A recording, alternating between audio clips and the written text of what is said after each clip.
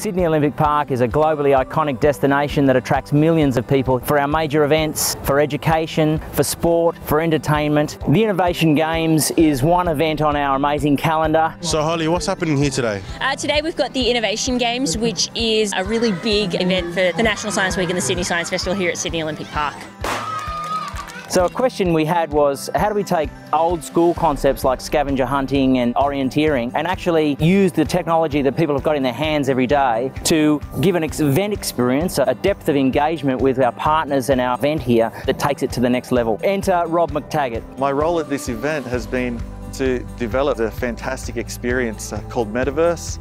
It's an augmented reality experience, and as well as interacting with fantastic partners and providers in real life, they're interacting with a whole new layer of a world, an augmented reality on top of that. In Metaverse, an experience is something that a person will discover. They may see it on their GPS map and walk up to it, and when they do, a character will appear and might ask them a question or challenge them on something. We tried to create experiences that would link people to the event and link people to the location.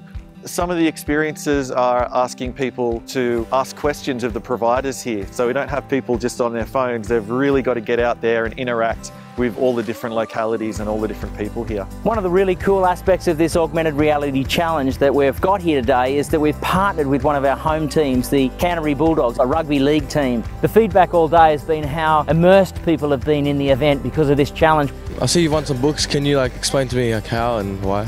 Well, there's an app called Metaverse. It's like Pokemon Go, but you have to do quests for them. This sort of activity is taking us where we want to be in education here at the park, right on the edge of where innovation meets learning.